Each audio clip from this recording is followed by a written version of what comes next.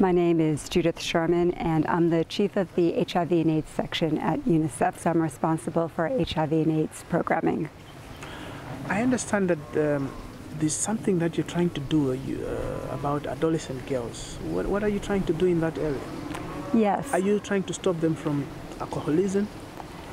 What we're focusing on for adolescent girls, and the reason why I'm so happy to be here talking with you today, is on ensuring that girls have every opportunity to succeed at life. To succeed at life, they have to be successful in school. And yet we know that girls in Malawi today miss 4 days every month from school because of getting their period. Is it not a problem of transportation to the school? No, the issue is multifold. One is they simply can't access appropriate product to manage their menstruation, for example, sanitary pads. And two is at schools themselves, there are inadequate facilities for girls to attend in order to manage their periods. So is UNICEF setting up shops to distribute or sell sanitary pads? What are you doing about that? We're working with a number of different groups. For example, we're working with mothers groups. There was a case of a young girl in Standard 5 who got her period while she was at school, and the other children, especially the boys, were laughing at her. So in an embarrassment, she ran home and refused to return. But thanks to one of the mothers groups that we're supporting, the mothers reached out to her family and they supported the girl to return to school. They taught her how to make her own sanitary pads, how to wash them, etc. And they set up a facility at the school where girls can comfortably go to make pads, to sew them, to wash them, and to store them. And today, now that same girl is a very successful student in Standard 6. Good story, but I'm not convinced why you should be doing this. I believe adolescents are grown-ups and they've got their parents.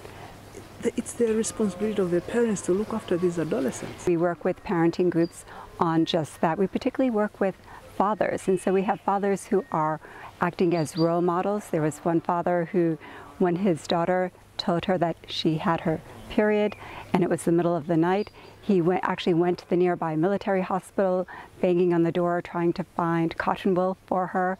You know, those kinds of role models, those kind of champions for girls are people that we're working with in order to help other fathers learn how important it is to support their daughters in menstruation management. How many adolescent girls are you targeting? I mean, we 17 million Malawians? I mean, it's very true that menstruation affects half the population of the world, and certainly half the population of Malawi.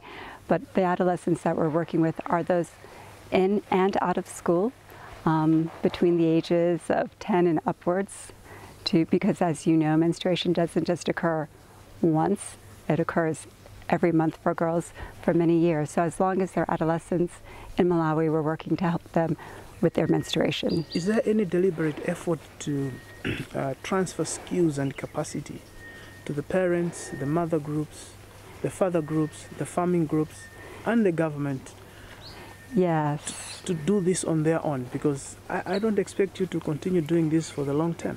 Yes, and as you mentioned, direction and progress are you making in terms of skills transfer to ensure that Malawians and not UNICEF can do this on their own? Absolutely, and they're already doing it on their own. So for example, the mothers groups that I mentioned, you know, they're setting up small entrepreneurial efforts, even managed by girls themselves, in order to promote recyclable sanitary pads. And that's an effort that is ongoing and continues with or without UNICEF or other donor support. And those mothers groups are continuing to form and to work throughout the country. We're also working with government to look at the economics behind menstruation. I mean, certainly girls missing school means that they'll be less successful in school performance and ultimately less successful in life. So there's an economic cost to the country when girls drop out of schools. We're working with the government to remove taxes from sanitary pads to make them more affordable to those girls who can afford at least something in terms of purchasing pads.